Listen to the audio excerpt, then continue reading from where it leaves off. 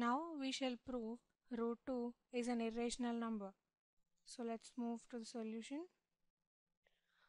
To prove root 2 is an irrational number, let us assume the contrary, that is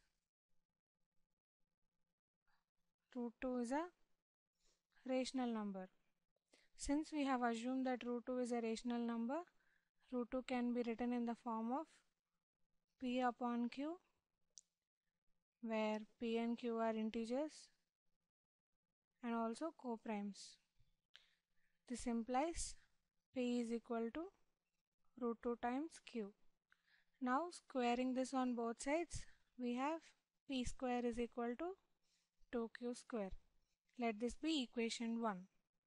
This can be written as p square by 2 is equal to q square. From this we understand that 2 divides p square, which also implies that 2 divides p. Therefore 2 is a factor of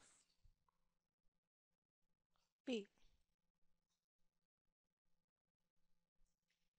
Since 2 is a factor of p, p can be written as 2 times c, where c is some constant.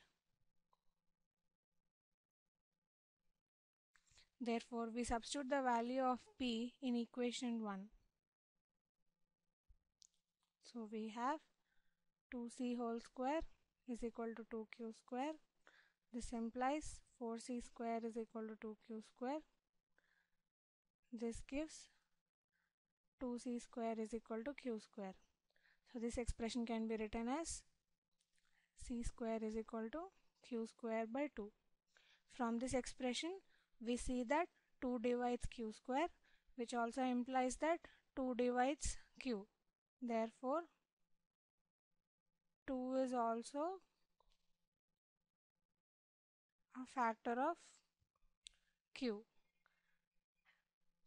Hence, we have obtained two statements that 2 is a factor of p and 2 is also a factor of q.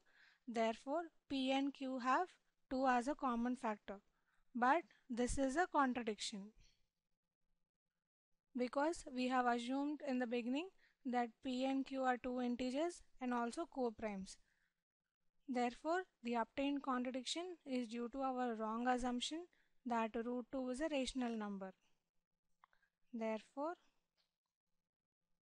root 2 is an irrational number.